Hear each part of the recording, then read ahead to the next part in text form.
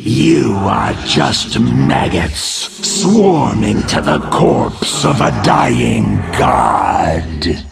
Scrub mentality is the biggest barrier preventing what is commonly known as the casual player from ascending towards a competitive player. Casual to me means someone who plays the game on and off, on occasion, whenever they feel like it. A scrub player, however, can play this game 1 hour a month or 10 hours a day and still be a scrub. Casual is a temporal issue, not a question of competency. You can be a casual competitive player. Scrubs, however, are shit players. I don't mean shit players like me who are just like bad at the game. I mean shit players who are bad at the game, don't realize it, and they try justify their shitness. Scrubs typically have delusional senses of grandeur and think they know better and think they're better than they actually are. Or at the very least, are objectively bad players but don't want to do anything about it, like trying to learn and get better. So what is a scrub player? Well, I'm going to go through a list of what makes a player shit, and if you know or say some of these things, then chances are you're a scrub and you should probably get good. There's no creativity in Yu-Gi-Oh anymore, everyone just net decks. Let's begin with the stupidest and probably biggest argument of them all. There's lots of creativity in this game. You're just too fucking blinded by your love of Table 500 to see it. Let's say two people have a common cold. One of them gets a nice doctor who ends up curing it. So the other guy goes up to the doctor like, alright mate, can you fix me up too? So the doctor tells him how to make the antidote and he goes and cures himself. Is that net decking? No, it's all fucking net decking. For those of you too stupid to understand metaphors and analogies, the person with the cold is a Yu-Gi-Oh player. The doctor is someone who tops a premier event and that cure is the deck list. If the deck list works, why would you not net deck it? Why would I not use a deck that wins an event and it's literally scientifically proven to do well?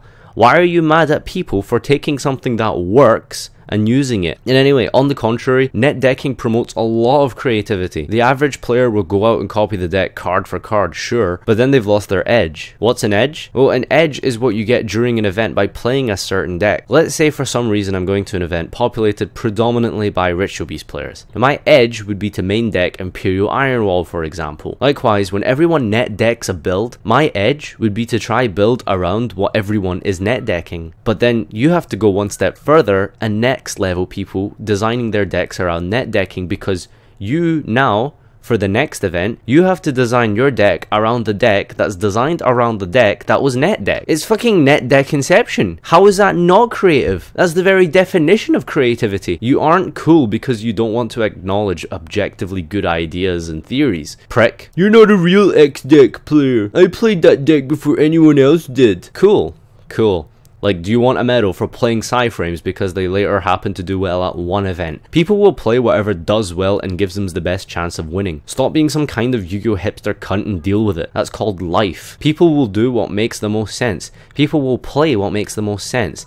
People will do and play whatever gives them the best chance of doing well and winning. You're not a special snowflake at all. Actually, you're more like a bratty dickhead. You only won because you paid more money for your deck. Are you actually going to bitch at someone for doing well at something they like because they invested more than you? You're actually complaining at someone for doing well at an activity they like because they allocated more time and resources towards that activity. If you don't want to invest, build your deck around the budget, or shut up and don't complain. Nobody cares you can't do well at this game because the best deck you can get a hold of is Battling Boxers. Just get a better deck or shut up. I'm undefeated with my X deck. Congratulations, you've managed to defeat the equivalent of apes licking windows with your rogue deck. That therefore must mean your deck is competitive and viable, right? Well, no, because why don't you try play your deck over a long event, or a bigger, more premier event, or try climb to higher ratings on DN? If you do, I promise you'll realize just how inconsistent and bad your deck is. This is known as results-oriented thinking. Just because you've taken promising data from a small pool sample of results doesn't make your deck fucking good. Come back when you've tried your deck 100 times against people who've done more than just top 16 the 12-man local. I think X-Rogue deck is great this format. People don't know how to build it. Good for you. So you're telling me every other pro player on the entire planet just somehow overlooked the potential of Volcanics and Fire Fist and whatever other dog shit you're playing this format? You're the only one who's picked up on the fact that Blackwings have potential in 2016, yeah? It's just you, like no one else. It's just completely gone over the heads of every other good, like, semi-competent player. Go fuck yourself. Player preference! There's no such thing as player preference in this game. There's two kinds of cards in Yu-Gi-Oh! Optimal and suboptimal. This entire game is deeply rooted in mathematics, statistics, and probability. The numbers really don't care about what you prefer. Numbers are just numbers. You either give yourself the best statistical chance of winning a tournament by playing the most optimal build, or you can play Cosmo with no Dart Destroyers, with Fire Fist cards. I love playing X card, it's won me so many games. There's only optimal and suboptimal builds and cards in this game. Yeah, sure, Magic Cylinder will probably win you a game. My Body as a Shield will probably win you a game. Anti-fucking Raigeki will probably win you a game. That doesn't make these hyper-situational cards good because they've occasionally done what they were designed to do. You have to play cards that are versatile, that are good in most situations, that can help advance your game state, achieve your deck's win condition, facilitate your combos, not Poison of the old fucking bitch just because it burned for game that one time. I was top decking X card, you would have lost. Yeah, well, you didn't top deck it then, did you?